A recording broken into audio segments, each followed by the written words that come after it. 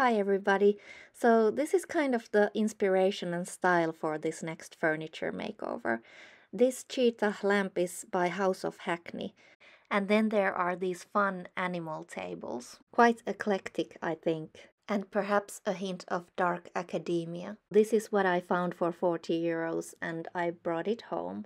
I have the table here. It's too tall. I'm gonna start by trying to remove these legs. If I had to describe my style or what I love the most with one single word, it would be eclectic. I love to mix and match styles. It keeps everything looking very interesting and layered. As you can see here, the base is just MDF. Next, I'm removing the lions. They are actually metal and quite heavy. So my idea is to just flip this base over so that it will have a nice modern edge profile and the whole thing will sit nice and low. These bolts hold the glass top in place and I'm going to remove the paint layers.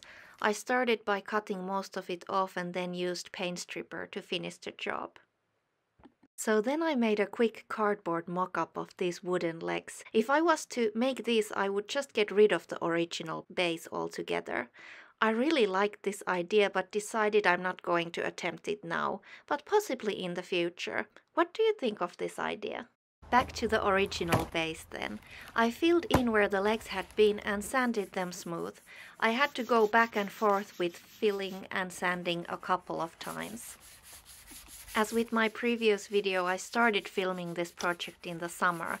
Then I just didn't get around making it into a video before this. I just thought that no one would be interested and my motivation was low. I have been so happy to notice your likes and comments and that has really meant a lot to me. Then I spray painted the base with matte black. I haven't used spray paints much, so I thought I would get a smooth finish with it. However, the result was really bad. Uneven, and even though the paint said matte, it definitely had some shine to it, which made all the unevenness show even more. I decided to paint it with a brush and some matte paint I had left over from the fern cabinet dupe. While I was waiting for the base to dry, I did some touch-ups on the lions. The lions were held in place with big bolts, so I just drilled into the base and then chiseled the rest out to get the bolts to sit flush with everything. Then it was time for coat number 2 and this project was almost done. All that was left to do was to reassemble the table. I cut out the part that this took us an hour to actually get right.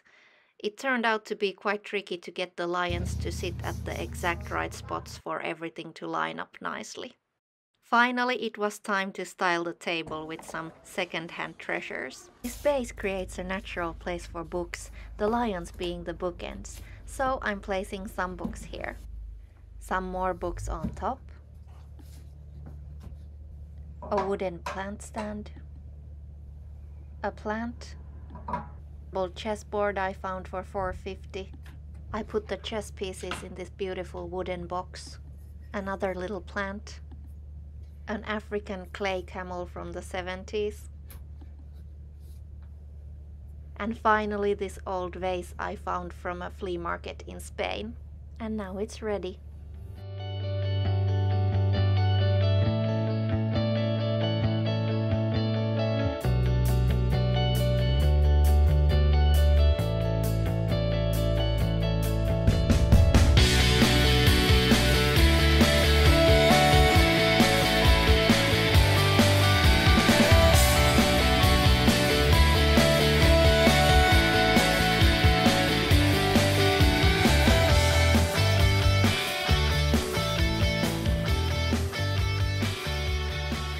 So that's it for this video. What do you think of the coffee table? I didn't make huge changes, I just modernized it. If you like this video, please consider subscribing to my channel. I make room and furniture makeovers. I'm gonna show you a sneak peek of something that I'll be working on soon. I bought these DVD/CD towers for 10 euros each and I'm going to make them into something completely different.